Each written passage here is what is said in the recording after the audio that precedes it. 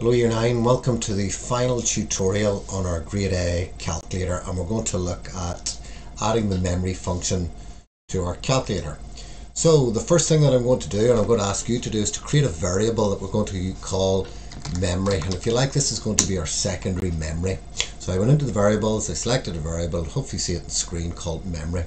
In the older type computers we had a secondary memory that allowed us to add to it, subtract the value in it, clear it, and then recall it from memory.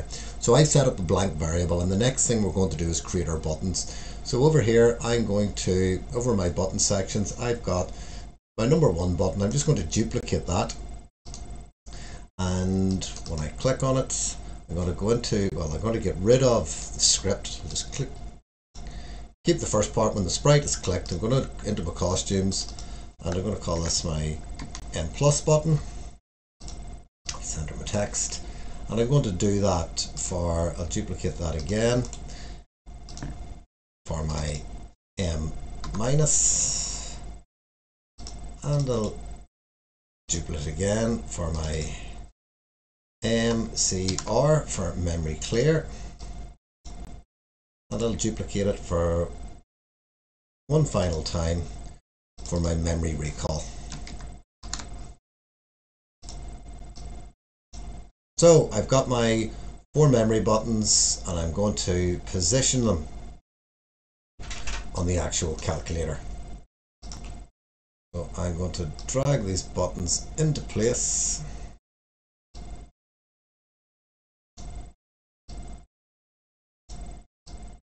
And what you might have to do is rearrange your calculator interface. What I have done is I've went into my buttons, and you can see here I've set them all to 75%. So you might have to go in and change that and rearrange them. But I've now got my 4 buttons. I'm going to rearrange them down here to the right. And now it's time to program the functionality to it. So the first one I'll look at is adding the value into the secondary storage or into the memory. So on the M+ button, I'm going to go into the code of that, and what we're looking at to do is when we click that, whatever's in the answer screen, we're going to add it into our memory. So this constantly adds to it. Every time you hit M+, it will add to what is already in the memory. So I'm going to go to the variables and set my memory to, and I'm going to go to my maths, and I'm going to go get the plus operator, and I'll be setting the memory to whatever's in the memory. Initially that will be 0 plus whatever we had in the answer screen, and I drag it into position. So if I go back to my calculator and test that, and I said 23 plus 56 equals, and I can hit M+, and 79 gets added into the calculator. I'm going to clear my main memory, and I'm going to put in 36 take away 25 equals 11, and I'm going to add this to memory, and my memory will now read 90 because we've added onto it. So we're now going to go to our subtract from memory, and that will take the value in the answer screen and will subtract it from what's ever been stored in the secondary memory. So hopefully you get the idea here. What we're doing is setting our memory to, and this time we're going to use our minus mathematical operator, to whatever in the memory. Go back to my variables, minus whatever's in the answer screen. So if we test this, I've got 11 in memory. We hit MR, this should go back to 79, and we've got our MR.